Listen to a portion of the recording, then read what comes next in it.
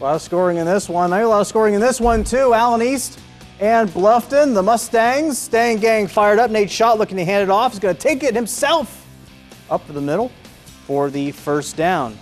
Now Schott, give it to Tucker Neff, and he's going to take it toward the sideline, and he's going to pick up another first down.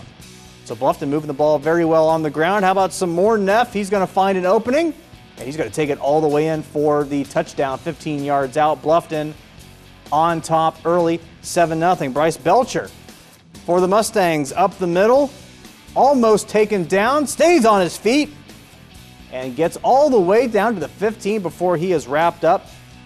Belcher said, you know what, I'll just go ahead and keep it here.